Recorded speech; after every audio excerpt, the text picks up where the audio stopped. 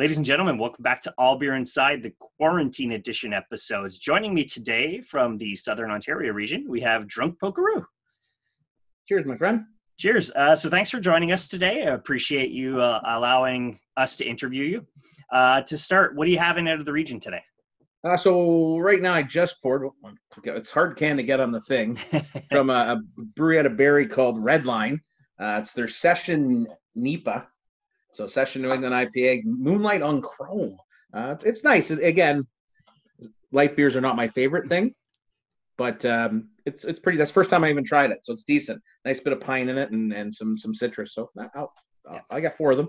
I'm having a beer I've had before from Orléans Brewing Company. It's called Kolsch Ousside.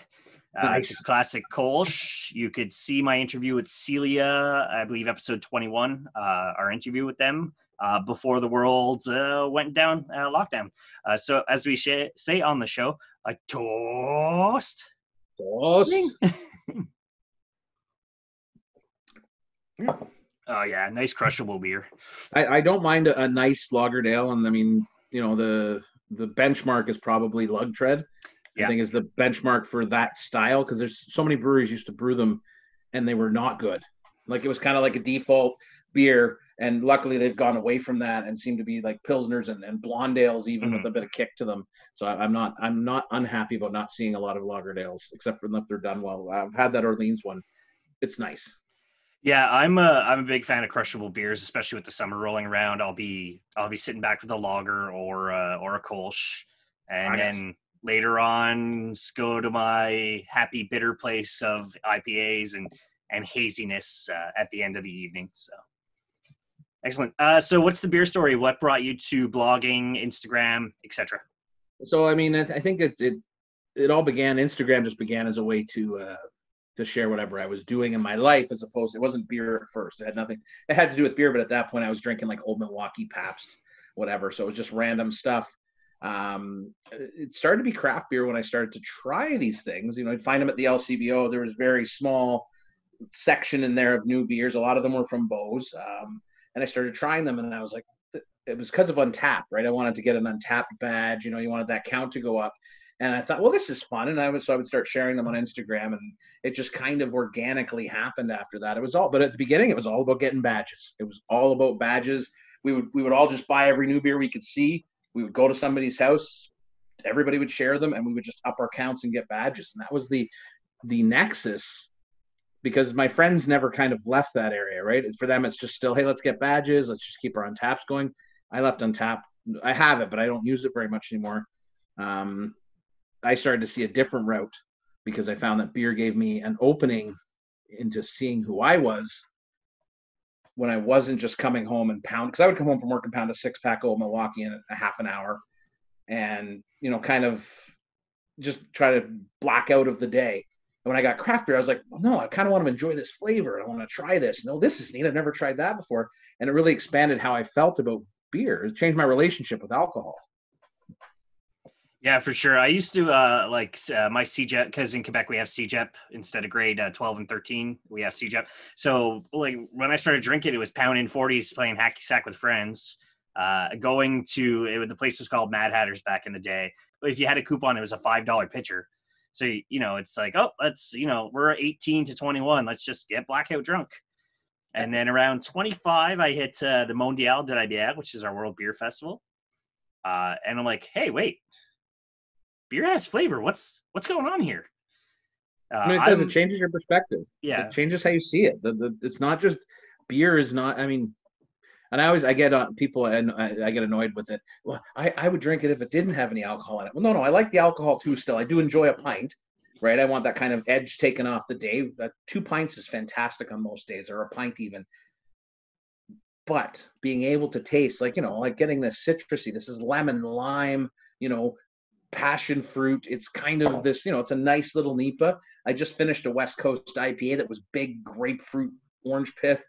I didn't know I liked that stuff. I didn't know that stuff tasted like. Yeah, it was the same thing. I used to be like, I was always a big proponent of like, oh, I gotta stick to Molson because they're the best and they're Canadian beers, and then it's like, oh, there's a local brew pub called Brewtopia they have a strawberry blonde. I'm like, oh my God, this is like tasty.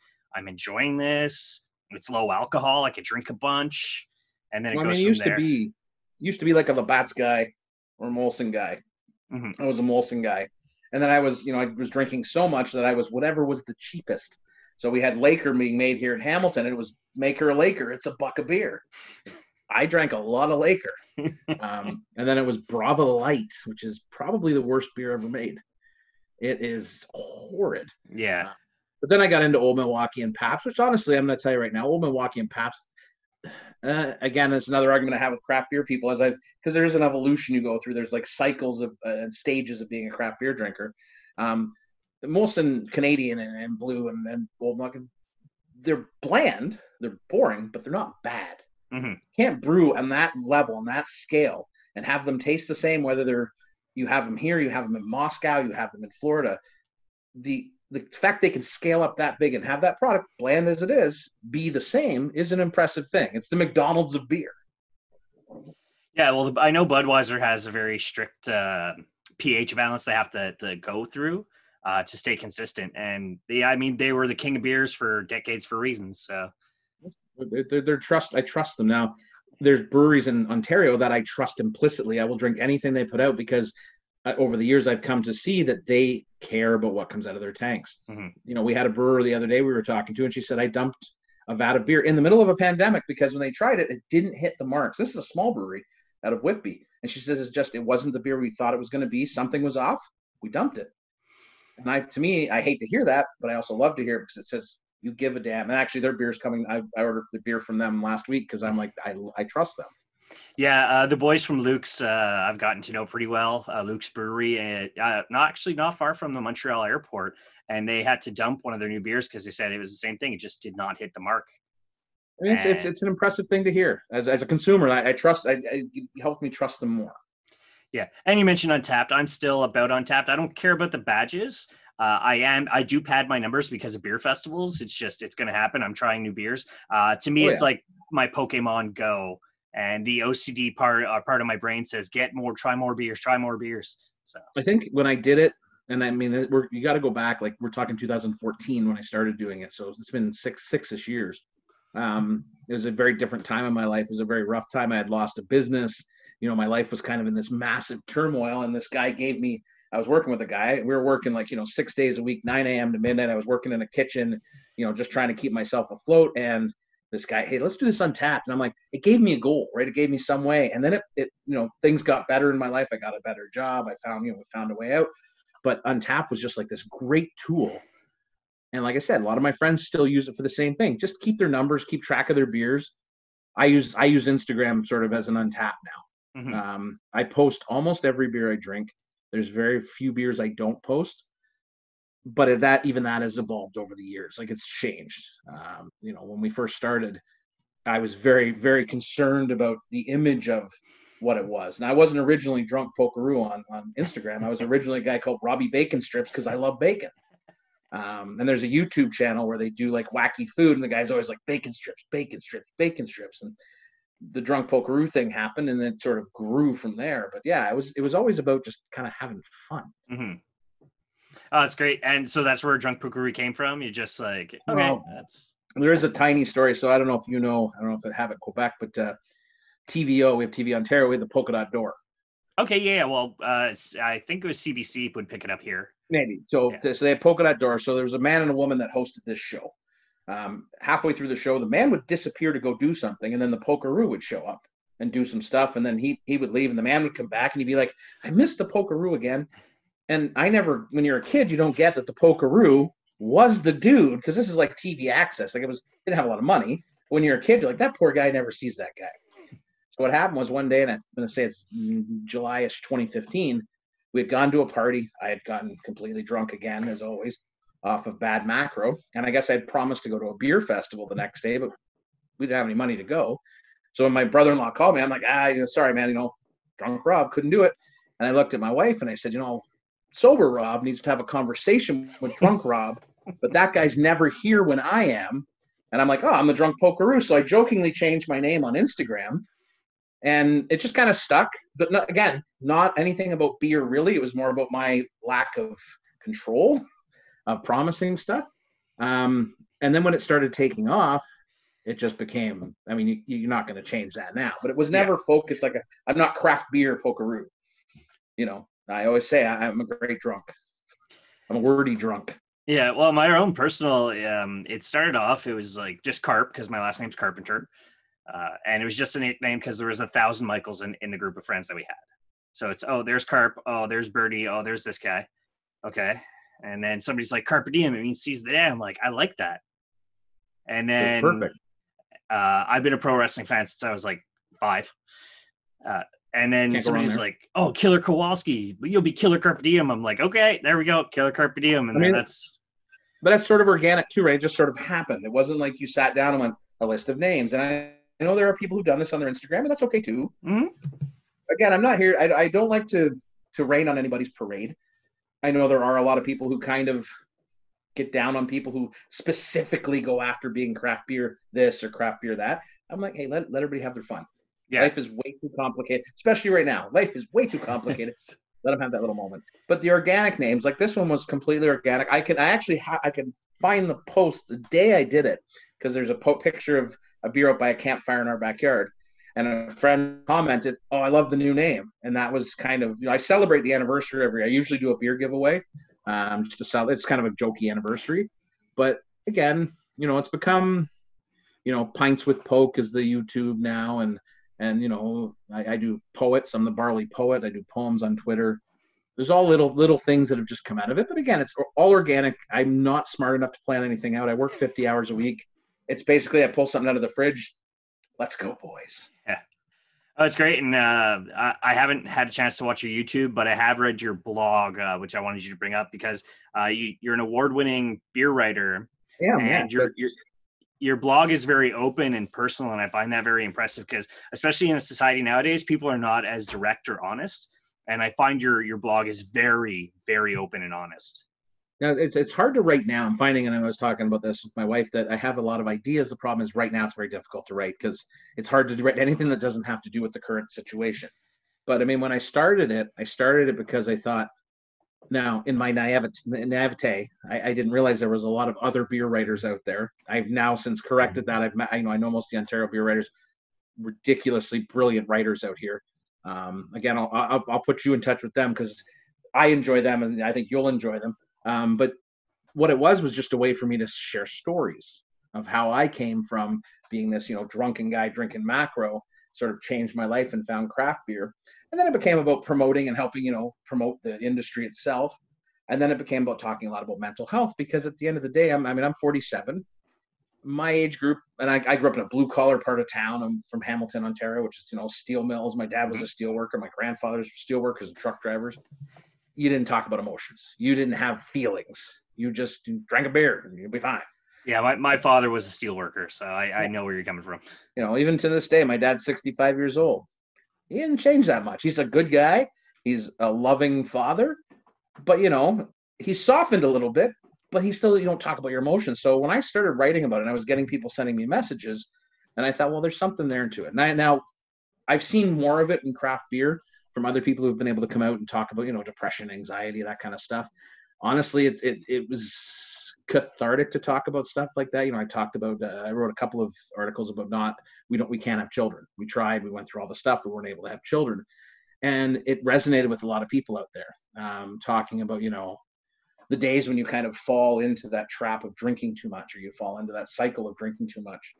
These kind of things I think are important to talk about. And, the award was, and I'll say this about the award, it was the Ontario, oh my goodness. But it's an Ontario voted award run by the Bartal here. The guy's name is Bartal, Cass Enright. It's the Ontario Brewing Awards. And they're voted on. And you get people just write your name down. And it was the last year they did Ontario Beer Writer. The next year they changed it to Beer Personality. And like the guy who won it runs a running group with 10,000 members. I don't have that kind of clout. But the year I won the Writer Award, it was just fun. Because at the end of the day, I'm not a personality guy. I'm not a fancy, good-looking guy. I'm not young. I have zero connections in the industry. I've made that myself. But friendships. I don't look at it. I would say I'm not smart enough to plan anything that good. You know, it was a very lucky moment. Yeah, no, with this show is I'm willing to put myself out there most of the time. I used to be a super shy kid, so the fact that I'm presenting myself in this form, let alone in Instagram, uh, that it's like, whoa, where did this come from? And I used to blog back in my 20s, but that's long gone. That's what was old, depressed me. But now, like ever since the advent of my craft beer personality, it's I've tried to stay more positive. Something like this happens all of a sudden. It took a little. Uh, it brought the glass down to half full instead of half empty instead of half full, which it's a pandemic. I mean, humanity's gone through it hundreds of times, so we're just get through it again. We're going through it now. I mean, yeah. I think that you hit it on the head, is that the craft beer just sort of gives you some kind of enthusiasm. Mm-hmm. It gives you a way to look at life with a little bit of light, a little bit of levity. And I mean, a lot of the stuff like Twitter, I find can either be really intense or very funny. And yes. There's not a lot of middle ground in there. You know, like I can go on Twitter and tweet stuff about, getting drunk and people get that it's a joke. Like it's just, joking. I'm going to drink this whole 2-4. That kind of stuff. Instagram is a different sort of fish because it's very visual still. A lot of people don't read what you write. Like there's people that write like, that big, massive review. I read it because I care and I love to read it. I know nobody's reading it. I know nobody's, there's not a lot of people reading the big reviews. I do them both. Sometimes I'm wordy as hell and I'll go on. Sometimes I'm like, here's what the beer tastes like. Have a good night, guys.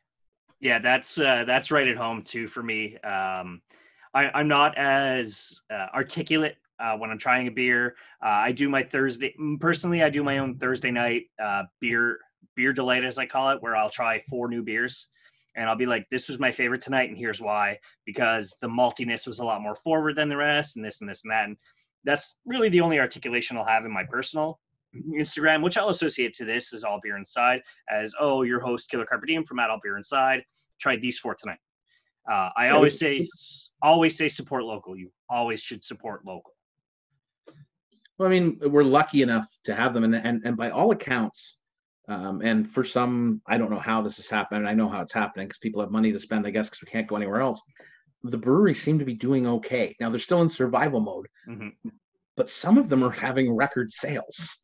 And that says a lot about our ability to consume alcohol and the fact that they were able to pivot on a dime and go, okay, this is the new model. How do we do it? Now, a lot of them have gone slowly. A lot of them pivoted really good. I hope it continues. I really do. I hope that this delivery model continues because it is fantastic. Well, you guys in Ontario, I don't know about the rest of Canada. I'm pretty sure they probably have the same thing. There's very odd alcohol laws in Quebec that we have to deal with, unfortunately. And one of them is the breweries can't deliver, but they're allowed to be open up to 8 hours. Like, it's very specific hours they're allowed to be open. Right. And some of them are like, order online. Well, text us when you get here and we'll just drop it off the curb. I mean, and that's, again, adapting. Everybody's adapting to the new reality. They're looking, where are the laws? Where can we bend a little bit? Where can we kind of sneak in under? If you've got food, you can give other people's beer out. So there's one Ontario brewery that has an Ontario 6-pack. They've got beers from 5 other breweries, including Dominion City out of Ottawa. But because they sell food, they're also a restaurant. They can sell those 6 beers because they're allowed to sell alcohol. So, I mean, it's a gray area, and some breweries are going to take advantage. We'll see where we are on January 1st, 2021. That's going to be when a lot of these laws are kind of grandfathered to that date, and then we see where we are. But it's going to be hard to bring it back because once you give people something, it is really hard to take it back. Yeah, I think all the liquor control boards across Canada, and you really need to get together. I remember there was a thing online, a petition like Beer for Canadians or something like that, where we want to drop it. We want Nova Scotia beers in Quebec and Ontario. I want beers from Vancouver. If I'm sitting down and I'm like, oh, I feel like an actual West Coast IPA, I can have one. West Coast IPA. So. Hey, listen, I mean, we spent a lovely 5 days in Quebec about 4 years ago, Quebec City, actually. We were in a walking distance. I want to say it was like the Black Cat. It's like a brewery named after a cat. But I mean, we were walking distance to like 3 or 4 breweries. It was a great time. Fantastic beer, great atmosphere. Quebec City in the middle of the summertime. It was just one of the most beautiful places. I have friends who live in Quebec and Nova Scotia, and we've sent beer back and forth to each other. Again, I'm spoiled in Ontario. When you have 470 breweries, it's a ridiculous number of beer. And, right in my own hometown, I don't have to leave my hometown to get different styles and people who are really good at those styles. We're spoiled. I mean, as much as you can be spoiled. Yeah, I know it's slowly changing. Grocery stores in your area are finally, or in Ontario, we're a little behind Quebec that way. Yeah, that's it. They're called, there are independent grocery association stores. The one not closest to me, but a little let's say 1.5 kilometers instead of kilometer. They gutted their entire chip and soda section and just made it all craft beer from Quebec. Because there's money to be made, and they see that, they recognize that. Let's face it, people drinking craft beer tend to have a little bit of extra income. There's a great, and I've talked about it before, and I'll probably talk about it again. There's a great privilege to be able to drink craft beer. We are spending a premium amount of money to drink a premium product. A lot of people don't have that privilege. I mean, people right now, maybe not so much in Canada because the government seems to take care of them, but I mean, when your choice is, buy groceries or buy, that 6-pack of the new IPA, or you get a 6-pack of Old Mill because you just want a beer at the end of the week. So I think there's this privilege that we have to be able to afford the beer, which is fantastic. But I mean, it needs to be acknowledged that there's something there. This is definitely a premium thing that we get to enjoy, which is fantastic. But we're lucky. Yeah, no, that GST bonus that we got out, where it's which to stimulate the Canadian economy, $250 of that so far has gone to craft beer. So I mean, why not? I mean, it's funny because my wife got laid off, and then we were lucky enough they deferred our mortgage, and we were like, what do we do with this bounty? Because then she went back to work, and we're like, well, we're just gonna ride it. We're gonna bank some of the money, pay off some other bills. But I'm like, I'm gonna order some beer. Yeah, because. But we are being very careful with the beer ordering because my wife drinks craft beer as well. She likes porters, stouts, lagers, pilsners, brown ales. She hates IPAs. She hates sours. So when we order, I've got to look to make sure they've got something for her for a lot of times. Again, she probably has maybe 4 beers a week, so it's not a lot. So I get her 2 and I get 10. So it's a nice balance. Yeah, it's a perfect balance. I mean, it's a local place around here, just outside of downtown Montreal. It's called Peluso. And Rodenbach finally came into Quebec. Nice. So I bought it last year, the Rodenbach 2017 vintage. And then I went beer shopping yesterday and I saw it and I'm like, yep, this is one of the best beers I've ever had. So fantastic beer. Yeah. Fantastic beer. I mean, I'm a big Belgian head. My dream trip is Belgium, Germany, Czech Republic. I want to drink Pilsner Urquell in Pilsen. I've heard it's a transformative experience. I know it's owned by Budweiser now. I don't care. Germany is Germany. I want to drink German beers in Germany, and I want to drink Belgian beers in Belgium. I want to drink monk beers near monks. Yeah, that's I say that consistently with people is I want to drink a beer with a monk. I mean, that's my dream. So here in Ontario, we have 2 very Belgian-focused breweries. There's a brewery in Toronto, Clans, that has a Saison Davenport, it's called. It is the closest thing to Saison DuPont I've ever had. It is. I'm ordering actually from them next week. They just brewed a new batch. It is outstanding. And there's a little brewery in a little town. They don't even deliver. They won't deliver during the pandemic. You got to go pick it up. They only make Belgian style beers. That's all they make is just Belgian style beers. They make them good. Doubles, doubles, triples, quads. My wife hates them, so I don't get as many as I like. But I mean, I'll drink IPAs. I'm okay with that. Yeah, it's those Trappist styles that I'm really looking for. So you mentioned beercations you want to go on. What are a couple that you've done before? So we did Quebec, as I said. So every year, now we didn't do it last year, and obviously this year we couldn't do it. We had planned on it. We used to do cross Ontario trips called Pokapalooza. We had done 4 of them. The last one we did, so we would just pick different regions, and we would take a week off work, and we would travel every day. We would go to a different region. We would usually do 1 or 2 overnight trips. We'd go to Ottawa, and we'd stay overnight in Ottawa. So we'd visit breweries all the way to Ottawa, visit Ottawa all day, come home, visit other breweries. The last one we did, we visited 52 breweries in 7 days, all over Ontario, from Windsor to Ottawa. We had planned going north. The Pokapalooza trip was fantastic. We did a trip up north last year. We did all the up north breweries, not all way up north. We went to Muskoka. We ended up staying in Gravenhurst. Sawdust City owns a hotel in Gravenhurst called the Lone Pine Inn. And my friend Ren and I stayed there with our wives, and a fantastic time. For me, a lot of it is day trips because we're in Ontario and everything's close by. But the Pokapalooza tours were fantastic. I think we did 4 of them, and we plan on doing another one. Like the next one's going to be Blowout. I think we're going to have to take like 10 days off. Other people go to the Caribbean. I travel around Ontario buying beer. I think we spend thousands of dollars, and we have so much fun. Again, we don't have kids; we have cats, so you can leave them for a few days and have somebody check in on them. But I'd love to go. If I had dream trips again, I could just talk to Belgium, Czech Republic, Germany, Vermont for me because I'm an IPA guy. Russian River Brewing in California. Yeah. I mean, Pliny the Elder, Pliny the Younger. These are 2 beers. I've had Pliny the Elder. I think it is. I have whatever one's the double I've had. The triple I haven't had. So I've had the younger, not the elder. Somebody brought me one back. To go to Sierra Nevada, I want to go drink. I want to go drink at places like there's the brew pub in Vancouver where craft brewing really started in Canada. And I would love to go and sit in an English pub and drink cask ale all night. Yeah, whenever I see a cask draw at a local brew pub or a pub itself, and I'm like, yep, one of those, please. I've done Vermont. It's fantastic. I just did Burlington. Well, so I started in Stowe because I had a couple hours to kill. So I hit Alchemist and the 2 other breweries in the area. And then I made my way to Burlington, and I hit 15 breweries that weekend because there's 3 that are literally within a 10-minute walking distance circumference-wise. So, I mean, I've had a lot of beers from Vermont. I am a very lucky person because a lot of it has to do with how open I am about everything, but people send me beers. And it's like, hey man, can I send you a beer? And I'm like, can I send you a beer? Like, no, I just want to get people stop at my house. But my wife was like, just give people our address. And I'm like, well, I had beer. So I'm just, one time, I'll tell you a story. One time I went to London, Ontario. There's a brand new brewery opening. It's called Anderson Craft Ales. Again, if you ever go to London, there's another place in Ontario that's great.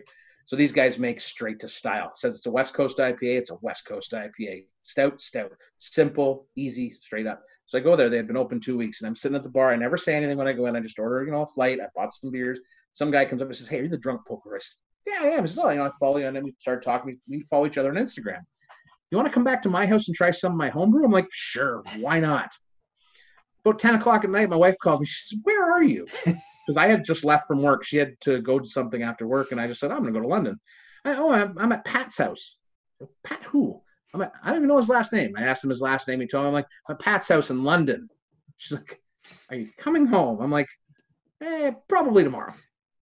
And like, this is the kind of thing that, but again, different. I'm a big dude. Nobody's trying to kidnap me. It's just a guy really proud of his homebrew.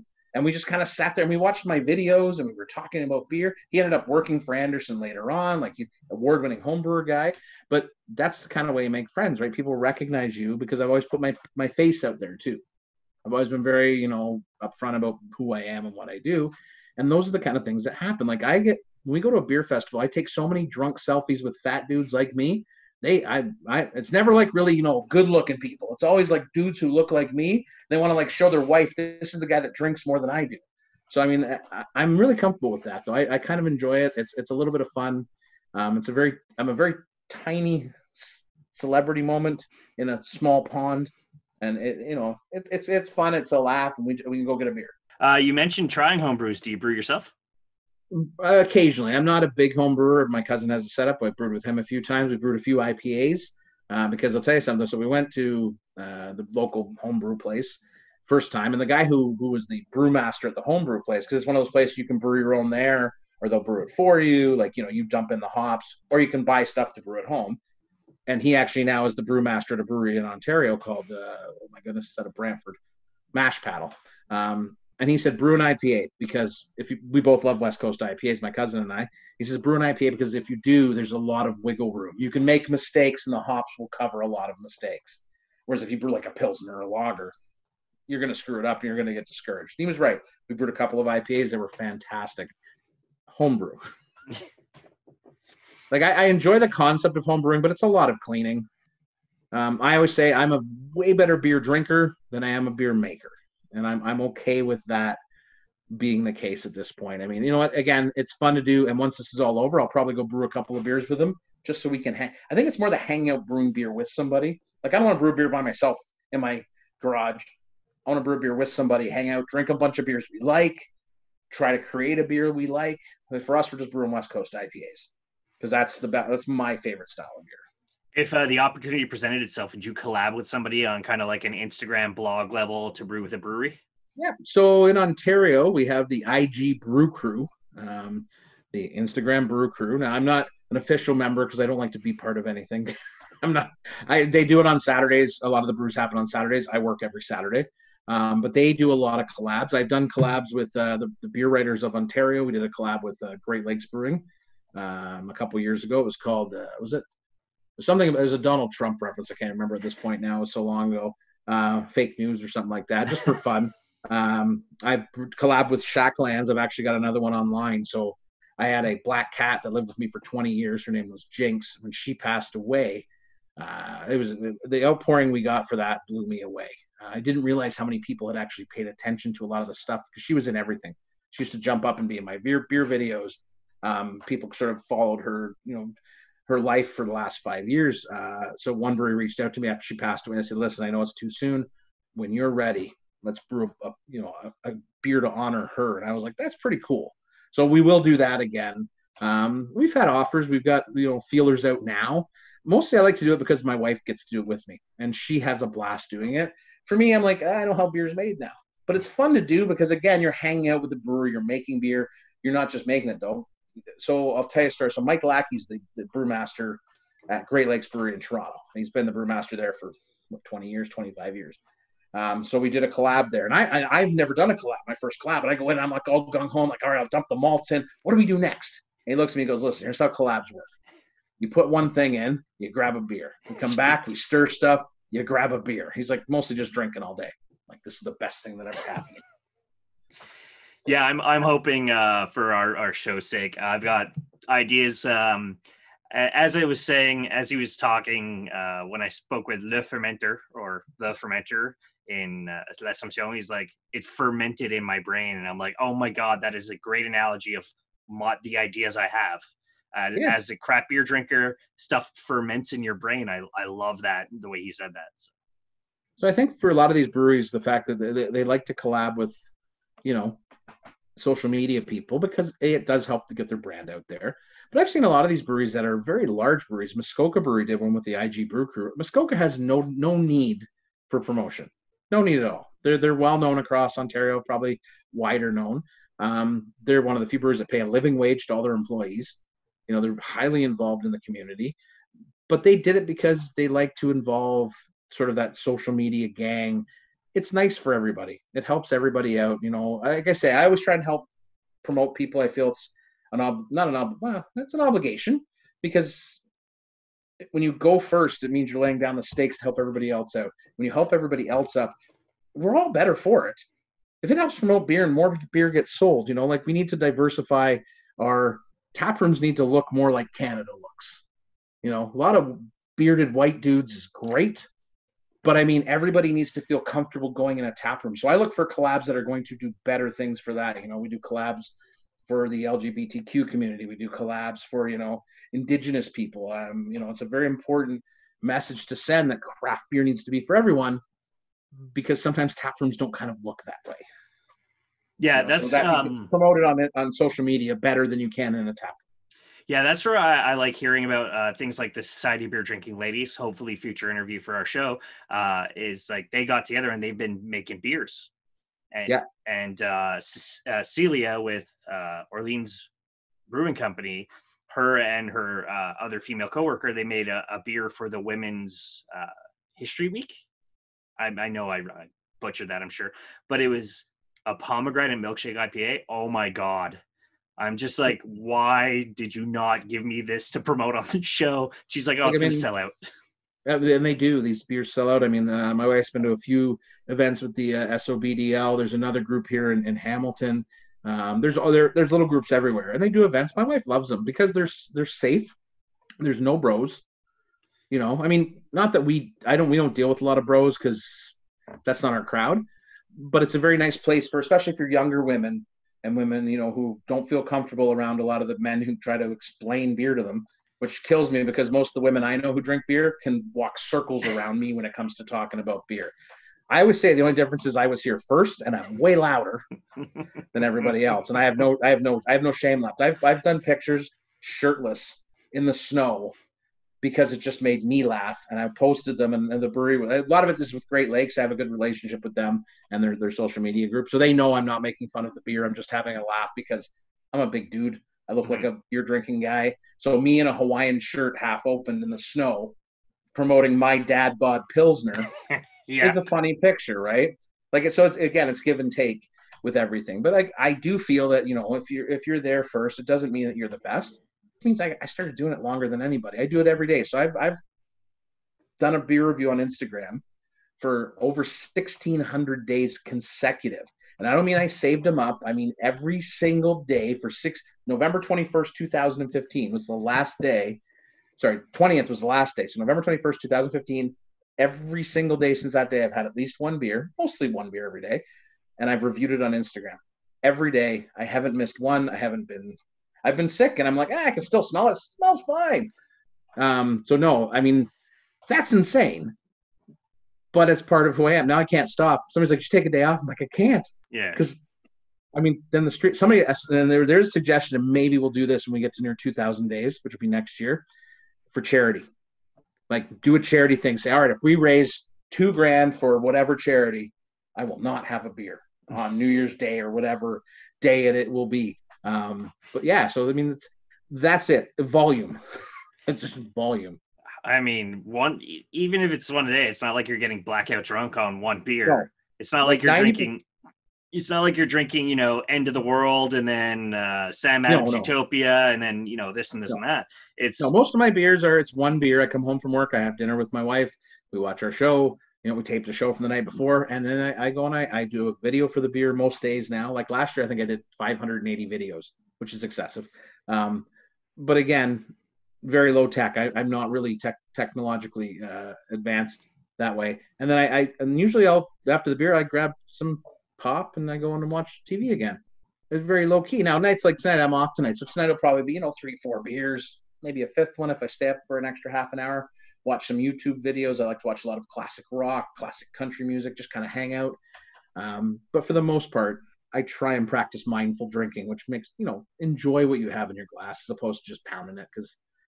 But I think hopefully those days are behind me for the most part. Yeah, generally my only pounding of beers is when I'm at a game or at something else. And that's probably not happening this year. So I'm going to actually get to enjoy my beers all year long and not have to get excessively drunk. I'm hoping reasonably, my birthday's during the summer. I'm hoping maybe get together and have a couple of pints with my friends. You might be able to have a few friends. That's it. Like they make those the little nucleuses of people you can hang out with. You can trust these people. Beer is a social drink. That's part of the problem. Beer is not meant to be enjoyed by yourself. If you want to analyze beer, sure, you got to do that by yourself. It's hard to write a review in a tap room. I've done it many times because I got to get that beer in because we're out on the town for the night. So the first brewery we go to, that first pint, I don't care if I've had it 12 times, I'm reviewing it and we're gone and we're off for the night. So, I mean, yeah, there's contemplative beer when you're going to contemplate beer. Like say on your Thursdays when you're doing you get those 4 beers and you're contemplating them. For me, my first beer tonight, I did a West Coast IPA. I wrote about it. I'm good to go. The rest of the beers tonight, maybe I'll post something later when I'm watching, some video, I'll watch a Queen video and be like, this beer pairs really well with this song. Maybe I'll write a little blip, but I mean, I've got to the point now where it doesn't really matter. Mm-hmm. I'm not as concerned with, there's no image. I don't have an image. I'm just kind of like, I'm kind of like the cornerstone. Like I'm part of the cement now. I'm just there. People know I'm there. I'm there once a day, at least every day. EST 1,600 days ago. Yeah, like it's a lot of days. Like a lot of stuff has changed. I think I've had 3 different jobs, 2 different cars.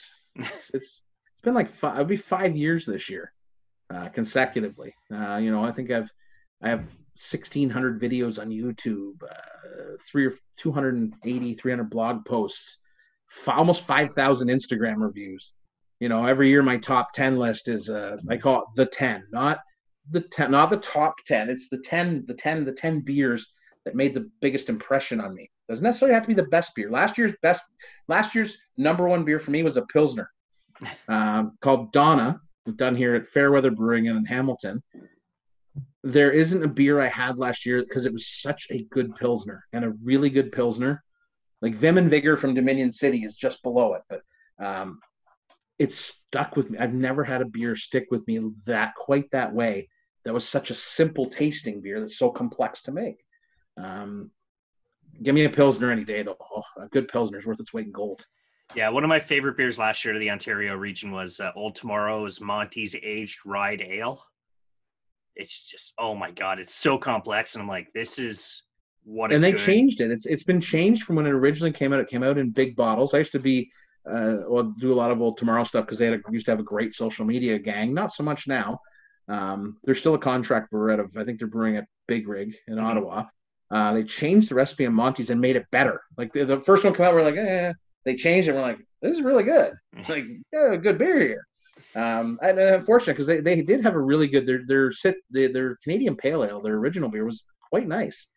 But again, being a contract brewer is really hard because you don't have a tap room, you don't have a personality. You can't sell that beer face to face with people. You're putting it in a grocery store hoping people buy it. Yeah, well, I know here in Quebec, there's a bunch that started out as contract, but they became brick and mortar. Yeah, and a lot of people do, and that's fine. There's nothing wrong with contract brewing in and of itself. It's just, it's hard to penetrate the market now. You need a personality. You want to go to a tap room. Like if you're out, like you say, you want to go on trips. I want to go on trips. I don't want to go to a supermarket and buy Belgian beer. I want to go to like the monastery and buy Belgian beer.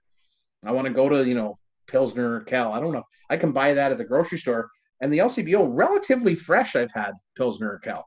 But apparently it's not the same. It's one of those beers, iconic, that I want to have there.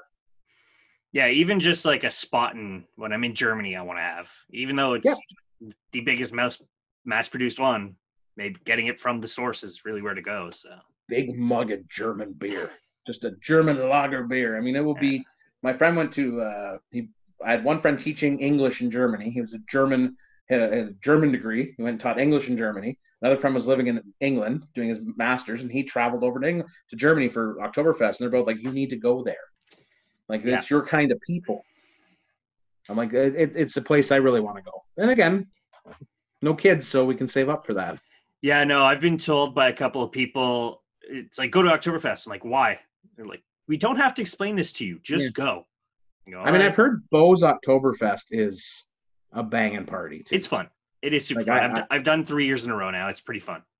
We had tickets last year, and unfortunately, just personal things come up, and we couldn't go, and it broke my heart.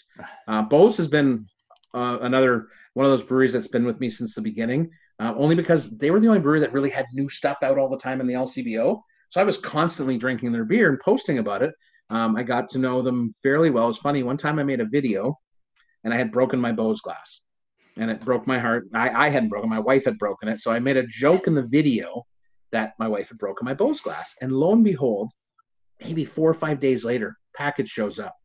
2 new Bo's glasses, 2 tulips from Bo's, stolen from Steve's house, the owner of Bo's. His sister stole them and sent them to me because she felt bad that my wife had broken that glass. So I still love using, I thank Steve every time. Yeah. But I mean, again, Bo's is one of those breweries that they're not sexy. They're not, the new guy. They're not putting out hazy IPAs, although they are. I still love them. I do. Yeah, I like them too because they're all about renewable. I know they did a huge solar rooftop thing. They're constantly giving. Well, I mean, a lot of these guys give their spent grain to the farmers because 1, they're not paying for compost, and 2, it's making delicious animal food for me in the future. So I'm not ever going to complain about that. That's right. Yeah, and Bo's, as a Montrealer, it's great. Bo's is an hour and change away, and now we have Wood Brothers as well. I only just finally got to Wood Brothers in December. And I don't think I've ever had any of their beer. I know them, haven't had any of their beer. And things were going well, and we were talking about an interview, and we were drinking with one of the brewers. I'm like, this is awesome. And then pandemic. So it kind of puts all your plans on hold. I think you just got to you're doing the right thing. And I mean, I love the idea that you're kind of interviewing regular beer folks, just kind of people who love beer to keep the conversation going is what we're trying to do while we figure out what to do next. Like for me, nothing has changed about the way I do things. It's hard to find things to write about that aren't pandemically related. Yeah, it's I'm the same. It's get my minds off things. I'll watch a stand-up comedy on Netflix at night. It's just I know it's 100%. there in the background still, but if I could get it away from my brain for a couple hours, then I'm happy. So I watch a lot of George Carlin, a lot of old classic George Carlin, because I think he would have had a very good take on the way things are today. I think there's a certain vibe, that he would have gotten, because he was all for the end of the world. he was okay with it, because he knew that humanity was, sometimes not so great. We do our best, but there's a lot of not so great folks out there, unfortunately. Used to say 90% of craft beer people are fantastic, and I still believe it. I still think for the most part, the people who drink craft beer tend to be pretty decent folks, because they care about local stuff. We're not drinking this beer because it's flashy. I've literally spaced out our orders to try and order from breweries that have, we've done stuff with in the past, that maybe have given me some free stuff, and also some of the smaller guys. So I'm like, you know what? I know this guy. It would be a good boost for him. Maybe some people will order his beer. Maybe it'll help him out a little bit, because I like the guy that owns it. He's a good guy. That's like Man Antler, very tiny brewery in Bowmanville, Ontario. It's just a little, like, 2-3 man operation. They make good beer. So I want to talk about their beer. yeah, I got to start talking to my sister about doing curbside pickup in the Cambridge area to ship to her brother in Montreal if she's willing to. Absolutely. Get yourself some Block 3, some Rhythm and Brews like we talked about before. Get some, Inasante. If you like the IPAs, Inasante makes some great IPAs out of Kitchener.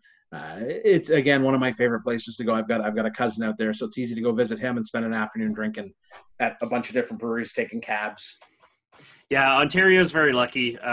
Montreal, stuff's a little spread out, but downtown Montreal, once things are up and running again, I could hit 4 brew pubs within a 3-minute walk of each other. So it's nothing wrong with that. No, exactly, and things will go back to some sort of normal. It's just a matter of what it is, and just enjoy craft beer in the meantime while you're doing it. I'm okay with drinking at home. I mean, it's safer anyway at this point. So you have no problem being a bit more of an introvert than versus extrovert like myself? I think so. I think my problem is when I do go out, is I tend to overindulge a little bit, because I'm having too much fun, right? And it becomes, because everybody feels like they know me, especially when it's, local events. I'm a pretty big proponent of everything, not only craft beer, my hometown of Hamilton. I'm a big proponent of everything happening in this city. It matters a lot to me. I've lived almost my entire life. I think I lived out of town for like 6 months. So I've lived in Hamilton my whole life. It matters to me that this city does well, that we are a better place to live. So people know who I am. And, when we go out, it tends to be, let me buy you a beer. And I'm like, okay, but then let me buy you a beer. And then it becomes a vicious circle of beer buying. And then we just take an Uber home and get pizza. Yeah, that's been happening with myself and my videographer, Phil, is we're starting to, oh, here's a beer for you guys. Well, we're 2 guys, so that means we each owe a beer now, and then you owe us. So just getting, it's good to see. Yeah, becoming, we never thought really get beyond just hanging out with some brewers here and there, but becoming influencers is a fantastic thing. And I'll never take for granted everything that's been given to us and the opportunities this is presented. So there's 2 ways to look at it. I think that you hit the nail on the head there. And that's kind of how I look at it too. I look at it like, hey, listen, I didn't do nothing to deserve anything. I did what I do every day. I do the same thing. I'm a routine guy. I like routine.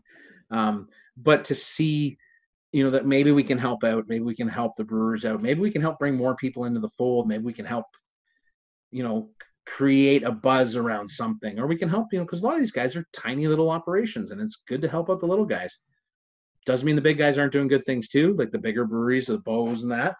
If you've been to Bows and seen the tanks of lug tread, I've never seen tanks this big. They're ridiculously huge. They're like 8 times the size of a regular tank.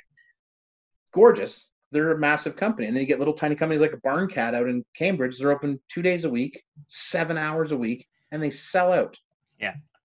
Yeah, that's like I mentioned Masorum earlier on. They sell out a beer pretty quickly. So there's somebody went online. Was it Wood Brothers that went online and sold out in like 3 minutes? Yeah, I believe that's them. Gone. 3 minutes. Yeah. Like there's Badlands. There's a brewery called Badlands. Yeah. Wood Brothers is a very tiny operation at the moment. They've already expanded once. And before there's expansion in the plans. So more will become available. They start on a certain scale and they're like, okay, let's see how this goes. And they're like, holy crap, everything's selling, but it's hard to scale up because it's not just doubling the recipe. You got to there's a lot of, there's a great example of that. So Nickelbrook, Nickelbrook, Mm-hmm. they make a beer called Headstock. It's my favorite beer. It's an IPA, West Coast IPA. Now they went from a small batch brewing. They teamed up with Collective Arts. They bought this huge building, massive. They shared a brewmaster for years. He went from brewing it in a small system to a big system. It took him over a year to get it right. I wasn't drinking at the time, but everybody who drank it then said for a year the quality was up and down because the scale went so huge. He had trouble figuring it out. It wasn't just doubling the malt, doubling the hops. There's a unique, I'm not, again, not a brewer. I'm a great drinker. Yeah. But so these guys are just miracles at chemistry. Science. It's all science. So there's a brewery here in Hamilton called Merit, and the head brewer is a guy called Spinney, great brewer. He loves the science of brewing, and he'll do Instagram posts about the science behind what's going on in his beer, and I love it. It's nerdy. It is so specific craft beer, but you would geek out on that because you're like, that is so cool. Like he talks about wild yeast beers and how they brew their IPA and how they've taken their IPA and made it better. They keep tweaking it a little bit because they're a new brewery. I love the nerd stuff. It's fun. Yeah, and we're called beer nerds for a reason. So beer nerd, beer geek, I'm okay with that. Just don't be an elitist. Again, I talked about that. There are levels to craft beer. Like when you first get into craft beer, when you're a novice, you dip your toe in. So you still have your 6-pack old mill, but maybe you get these 2 new beers and you try them.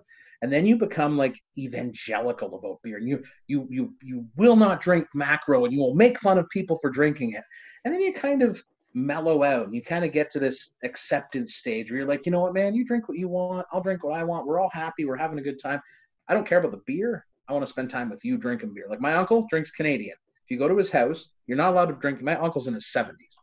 You cannot bring beer to the man's house. It's an insult to him. You can bring him a 6-pack as a gift, but if you can't bring your own beer. So when I go to his house, I have to drink Canadian. You know what? I love that Canadian because he's my 7-year-old uncle. We used to drink in the bar together all the time. To me, that Canadian tastes as good as any hazy IPA I've ever had because of the company I'm with. So you want to, we can't skip the evangelical stage. Everybody goes through it where you're like, everything craft beer. But then you come to realize, hey, yes, everything craft beer, but let people have what they like. Let people enjoy what they like. Yeah, I have a friend. I always give him shit for not pouring a craft beer in a glass. I don't care if he's drinking whatever else out of the can. Drinking a glass, yeah. But yeah, drinking a glass. A clean glass. He's not a big fan of IPAs. I get it. It's not his palate. So, but the problem is the market right now is IPAs. So, and believe me, buying beer for my wife is. So we found one brewery called Little Beasts in Whitby. They had 3 stouts and 3 saisons and 1 IPA, and I'm like, happy birthday, honey. Like your birthday's in August, but happy birthday. Here's all these beers for you. And funny, we were talking to the brewmaster, Erin, again, female brewmaster. And I shouldn't have to say that because that should just be okay, normal. It isn't though. And she has a lot of her own. We've talked about her story. We have time to talk to her about it. But she says, I like stouts and saisons. So I brew stouts and saisons. Should I throw an IPA in because my husband likes them once in a while? I'm like, that's fantastic. You know what I mean? So for that order we put in, I got 2 IPAs and then we got 2 of the stouts and 2 of this. I like saisons too and stouts, but for me, stouts are very seasonal specific, or I have to be in the mood for one. Yeah. Like if I'm going to have just a beer after I review a beer, I'm going to grab an IPA. Like this is a West Coast IPA from Cameron's called Knucklebone. It's just a regular, nothing fancy, bare bones West Coast IPA, toasty malt, caramel, grapefruit pith, orange pith, pine. Nice beer. Yeah, I don't think I've ever drank a Guinness outside of the month of March. So no, and what's funny? Guinness used to be the scariest beer in the world to me. Like it really was, but you had to drink one every St. Patrick's Day before you could have any other beer. We would always make everybody had to drink a Guinness. I would choke it down. I had one last summer, whatever reason I bought one. Yeah, it's good beer. And again, I trust that beer. And if I'm at a bar, a lot of times that's the best option. But it's not as good of a stout as a lot of the local stouts you'll buy, which is weird now to think that. Yeah, I'm sure it's though from the source. I'm sure if you're in Ireland at the Guinness brewery, sitting at that, it's like a Sky Lounge, I think it's called. I've heard that from the source is better than from again, the guys who brewed in Montreal. So drinking Pilsner, Callan Pilsen, drinking a Guinness in Ireland. These are transformative experiences as a beer drinker, which will change how you see a beer. Like a friend of mine who is a hardcore craft beer drinker. He like hardcore, but he went to Czech Republic he was teaching, and he drank a Pilsen, and he says, yeah, it changed my perspective on how that beer is. He says, I wouldn't drink it in Toronto. He says, but right there, right at that moment, sitting in their beer garden, it was the greatest Pilsner I'd ever had in my life, because it is a great beer. It just happens to be owned by Budweiser. Mm-hmm. Mill Street didn't forget how to brew beer. Le Fin de Monde, like, who is it? Yeah, like they didn't forget how to brew beer. And by all accounts, Sapporo leaves everybody alone. Yeah, I know Unibrew. I've been wanting to talk to the so they're part of Cheval Blanc as well. And Cheval Blanc, I think he's like craft brewery number 2 in Quebec, like the second one ever made. And then he sold it, but then to Brasser RJ, it's called. And then he still has his own brewery. And I could taste the difference of like what he brews as a white versus the white that's brewed by Brad. It's still a spectacular beer, that Brasser RJ and Fin du Monde and all those beers. But yeah, I'm sure they're different than what the source was. So yeah, it is what it is. Unibrew makes some great beer.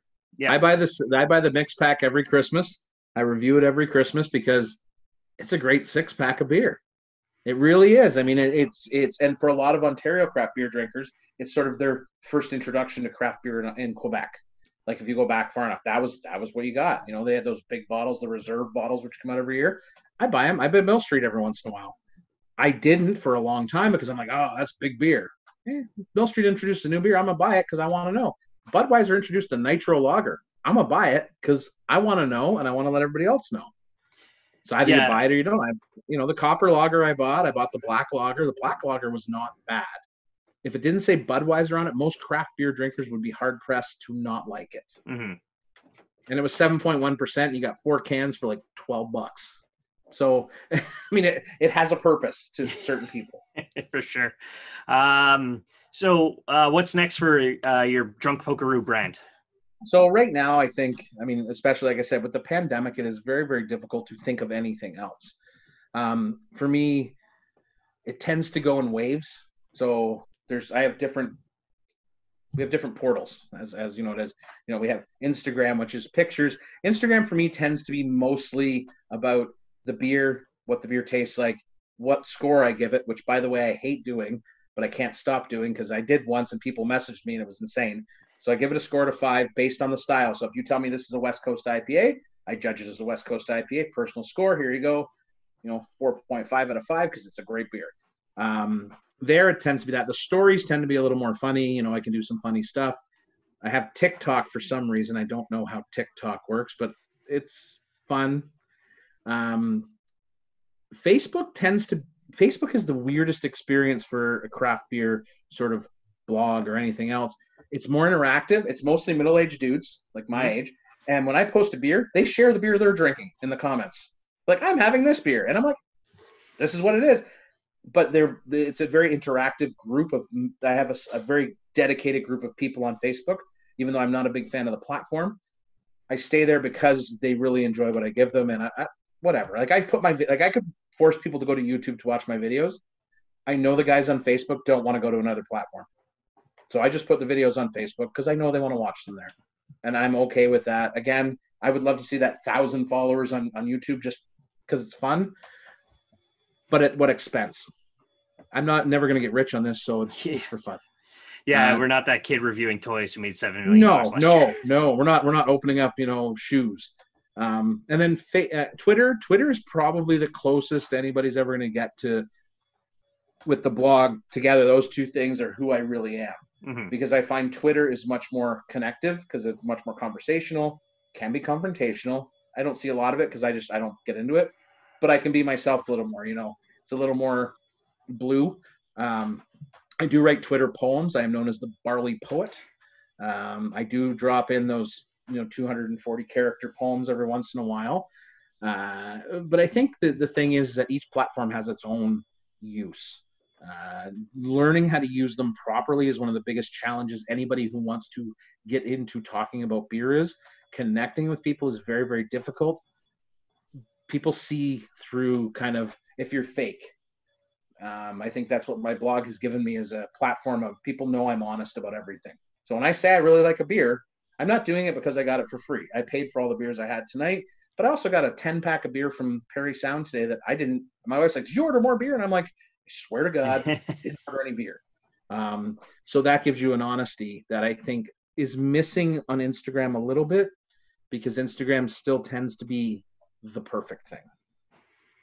You know what I mean? Like the perfect picture, the perfect beer. Nobody really wants to say anything bad about a beer because they're worried about losing that kind of access. I never had the access. I get the access because I'm honest. If I really don't like a beer, I usually don't post it. I contact the brewer and say, "Hey, I had this beer. I had a real problem with the beer." If they will connect with me and say, "You know what? Yeah, we did too. Here's our problem.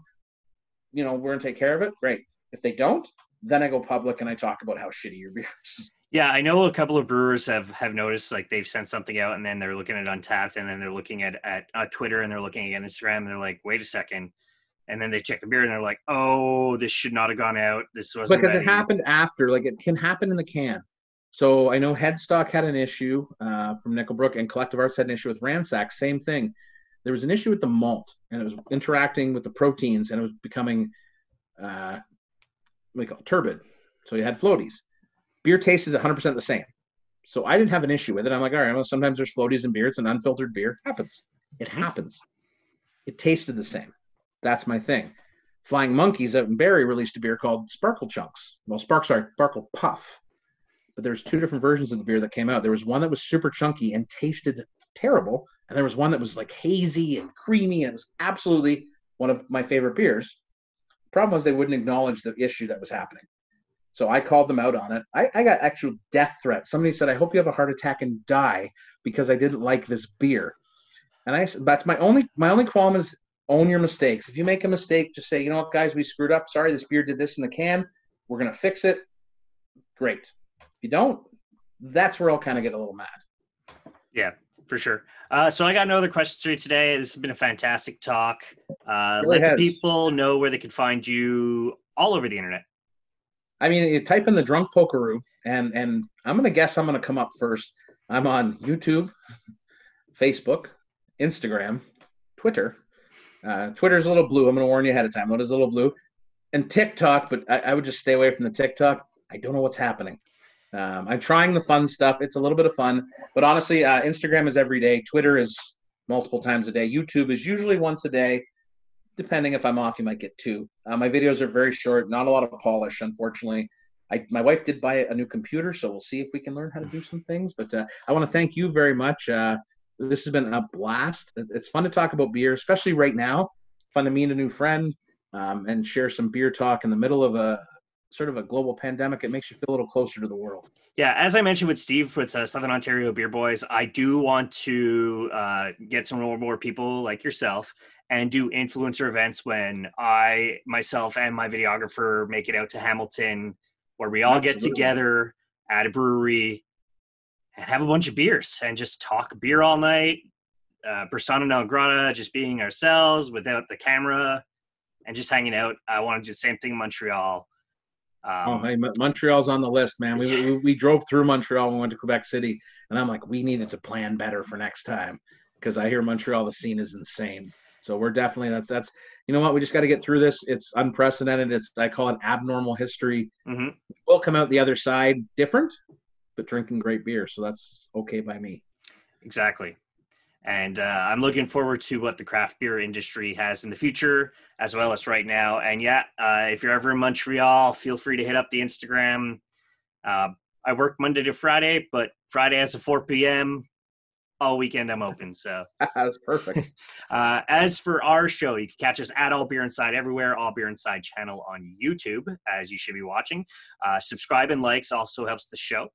And if you're on the allbeerinside.com page on the right hand of the side, if you're a Canadian shopper, click on the Amazon link and give us some of Jeff Bezos' money. He's got enough. It helps us buy equipment for future interviews for when we're in public, so we can buy cameras, lights, and all the stuff we need to help the show. As for that, as you can see in the background on the right of Drunk Polkaroos, drink craft, not crap. Great. Thanks a lot, man. Really appreciate that. I'm done. Cheers.